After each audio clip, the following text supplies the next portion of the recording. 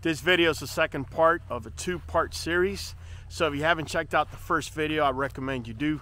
Today we're going to be going over 3 things that you need in your breeding business that's either going to make or is going to break your kennel. If you looked at Power, 305, and Fireball, and you like them as, say, a stud for your female, don't jump to any conclusions. You still have another 2 years.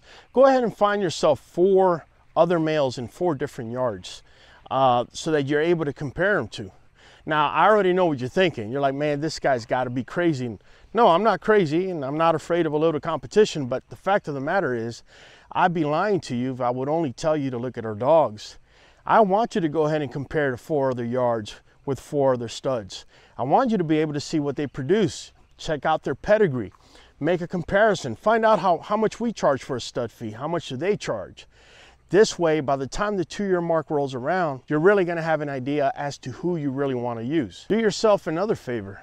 As you see all these 5 dogs producing, try to find a particular flaw that is prevalent in their production, because this is going to tell you what's going to happen when they go into your female. So say your female, I don't know, sees east-west up front, and any one of these males decides to start producing east-west, or that's a prevalent flaw that they're producing. Obviously, you will eliminate them by a process of elimination, because that's a particular flaw that you don't want to double up on. And the same could be true for stiff stifles, underbites, high rear, whatever. Marketing. You know, people ask me all the time, you know, what should I be looking at as far as marketing? Fam, I'm going to tell you right now. A lot of you that are starting out, if you're going to be breeding, going the female route, it's going to be 2 years before your female's fully mature to breed, or close to it. Go ahead and say her story. You know, before it's lunchtime, make sure you drop a post. When you get off of work, you need to drop a post. You need to be doing this every day, and minimum every other day. You also want to be doing it in at least more than one platform. Don't stay just in Facebook. Go to Instagram. Try and migrate. Go ahead and throw it out there, whether you're doing a reel. Reels actually do very well. They give people a lot of insight in telling your dog's story. Whether it's pictures, whether it's videos, it doesn't matter. Just make sure it gets out there. The last thing you want to do is, when that 2-year mark comes up, or when she's ready to breed, you go ahead and breed her, and you have to ride, or you try and ride, that breeder's coattail. You're going to see that not many breeders want you to just show up, pay for the stud fee, and because of that stud fee, it now means you get to ride their coattail. That's not necessarily how it works. You know, you're not going to be able to get where that breeder is at the 2-year mark, you know, especially if they've been breeding for so much longer than you. But you do want to be able to bring something to the table. You don't want to be in a position where, you know, you have no marketing whatsoever, and therefore you either got to pay for marketing, or you put yourself in a position where it's kind of volatile. I've seen far too many times new breeders actually go ahead and breed to a big name dog because they don't have the marketing. Fam, marketing really isn't that hard. It is a process. You must understand as a process. Like, I don't know, running a marathon is a process. You know, you start out at 0 miles and you work your way up to 26.1 miles. There's no way, and there's no magic potion out there that's going to get you from the start line to the finish line. I mean, that's why I keep telling you guys, you need to produce good dogs. You need to be on top of your marketing. That's all staying in your lane. Do your homework. Don't just follow a dog because of the hype, fam. Follow it because you know it's going to make your yard better, because the structure is there, because what your female needs is actually what he's going to complement, and vice versa. Whether you're learning the relationship between the K allele, where you have KB, which is going to give you black, KBR, which is going to give you brindle, or KY, which is going to allow anything that's in the A allele to show in particular tan points for those of you that want to produce tries. Now, I just gave you a little nugget. Now, there's a lot more to that as far as genetics is concerned. Things that are more important, like health testing, knowing what CRD4, knowing that you don't breed dogs that carry ataxia, things like that. It's really important, because in the long run of your program, those are the things that are actually going to bring it down. Oh yes, and let me not forget temperament. These are things that are really, really important that you're looking at before you get into breeding to a particular dog. This is why those 2 years that you're letting your female mature are going to be vital for your program, and you're already going to know who you're going to be breeding to. So we are aware that males actually mature by the time they're 12 months old. So being able to breed him outside to females, a lot of times people ask for money, but when you're starting out, in my opinion, it's usually a pretty good idea to get a pup back, particularly first pick. If you want to build your kennel up, you could actually get, say, a couple of first pick females. That's actually going to help your kennel grow without you having to stick your hand in your pocket. Now, breeding male strategies are going to be a lot like the female breeding strategy. You want to make sure that you're breeding to females that don't carry a particular flaw that maybe your male has. You want a female that's actually going to correct it. The same strategy that you're going to be using with studs, where you're going to be seeing, say, a stud from here and 4 other studs. You do the same with other kennels and their females. Those females are going to tell you what that program is all about. Typically, the females are the lifeblood of the program. As you know, and I've explained here before, the female's the only one that's going to pass the mitochondrial DNA. So that body you're seeing on your male, yeah, that whole information came straight from mom. It's not passed through the dad. Irregardless if you started with a male or a female, irregardless what your philosophy and your concept is, you always want to test your philosophy and concept. Now, that doesn't mean that you're going to marry the first thing that comes your way as far as a new philosophy. What it means is you're going to put your philosophy to test. So say, for example, you start looking at males that are inbred with their daughters, and you see a particular trend or pattern, yet you see a male bred to his mother, and you're seeing a better trait or pattern, then these are things that you want to take a note of that might change a little bit the way that you're thinking, because now you may want to place more value on a son to mother breeding over a father to daughter.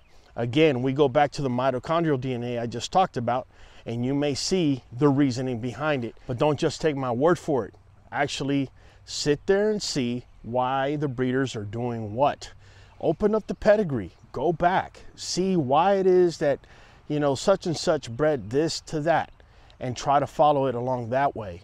That way, by the time you see a breeding program actually make a decision as to why they're going to breed a male to a female, you're already going to have a leg up. And having a leg up is what's actually going to get your program going in the right direction when it's time to pick pups out of any one of these kennels or using their studs. All right, that's pretty much it for staying in your lane. I think pretty much covered the marketing, covered the female, the male strategy, also giving you an idea, a little bit about genetics. Now the next thing is raising your own bar. Raising your own bar really is not going to happen until you start putting productions on the ground. Those are the ones that are going to tell you exactly what it is that your dogs are producing and which way you got to go. Again, make sure you look at breeding as a process. It's not something that you could just look at a dog and make a decision and that's the way it's going to go. There's plenty of times you're going to see a dog that's going to show something and it's going to totally fake you out when it's time to produce, for good or for bad. Again, if you've been doing your homework on our kennel and 4 other kennels that we've talked about, you're going to have a conceptual idea as to what type of genetics each kennel brings. Also, what type of genetics a particular female has based on whether it has been inbred, has been line bred, or it has been outcrossed. I know a lot of you take a look at color, and I could tell you right now, color is definitely part of the equation, but it cannot be the sole thing. But it doesn't hurt to know a little bit about color genetics while you're health testing and making sure that your dog is healthy. Raising your own bar also means being able to be objective with your yard. Compare your yard once you start producing to these other kennels that you've been looking at, whose history you've learned, whose pedigree you know, because that gives you a basis as to where you can compare. Know coming into this that irregardless how much money you spent on a particular pup, whether it's a male or a female or both, that it doesn't necessarily mean that they're going to make the cut or they're going to make the program. Too many times I've seen young breeders base themselves exclusively as to how much they paid for a dog and how that dog is now pressured into becoming whether a stud in their yard or be a female that's actually a foundation female. I'm going to tell you right now, what you need to know and not necessarily what you want to hear. And that is, when your female produces her first and second litter, and when your stud produces his first and second litter, you are already going to be having a pretty good idea as to whether they are producers or not.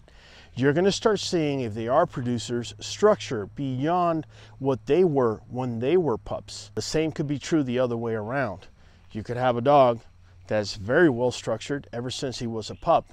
However, once he produces, you start seeing some funky things, like a high rear that was never there. You start seeing dysplasic elbows.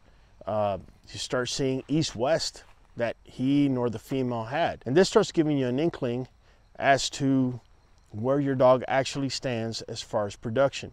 If you've been looking at these other dogs and all of these kennels, including ours, you're going to have an idea where your dog stands. The other part of raising your game is patience. This game a lot of times creates pressure, and when people feel pressure, they immediately want to jump and make a decision. It usually happens when you're really starting out early in this game. You pretty much hear the hype, you see the dogs, and you just want to dive in. Not saying that that's bad. I'm sure it's happened to many of us, myself included. But with that being said, you come into this knowing that this is a patience game. That dog that you rush into, sooner than later, you're going to have to see him or her produce, so you can have an idea as to whether they're going to be foundation to your yard. And be open-minded and objective enough that if they're not, you're able to move on from them. The third part to this is kind of like miscellaneous, if you will, but it's also very important. Now, for the last 2 years that you've been either growing your female or your male or whatnot, I'm pretty sure when you go into either Facebook posts or even check out your Instagram followers or whatever your feed page comes up, you're going to see that there's people that actually do services that have everything to do with breeding, such as transportation, an air nanny, or whether it's ground transportation, these types of things. While your dog is developing and becoming mature, now's the time to make those connections. Try to have 3, 4, 5 transporters, you know, a couple of air nannies, only because sometimes you may have a transporter that transports coast to coast. You may need a dog in New York, but he's currently all the way in California, and you may need to call somebody else in order to expedite the move of your dog, because when a customer buys from you, you owe yourself that service to that customer that actually came and put his money in your brand. Being involved in the community, whether it's a fundraiser or simply just sharing awareness. If you go into a group and somebody's asking for something that you may have found the answer to every or anywhere, just go ahead and share it, man. Breeding is not about keeping anything a secret. The fact that you feel you know something, or you feel you're going to keep it secret, sooner or later it's going to come to light. And when it does, so will your ambivalence or your position of not wanting to share at that time. So just keep that in mind. Lastly, and certainly not least, adding value to what you currently have, whether it is showing your dog, whether it's having your dog pull, whether it is getting your dog a good citizen certification, whatever the case may be, adding value to your dog as it gets to the point of maturity is only going to raise its value by the time you get there. Also, getting yourself a vet is really important. Last thing you want is to have your female pregnant and you don't have a vet and she's close to giving birth. You want to make sure you have multiple vets, not just one. Keep in mind, vets are human beings too. Some of them don't like to work late hours. In other words, they won't do on call.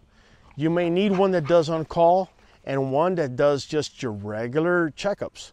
So you make sure you get yourself a vet. It's always important. Fam, lastly, I'm going to tell you this. You need to invest in your program. You don't want to have a dog down on dirt, on a chain, tied to a tree.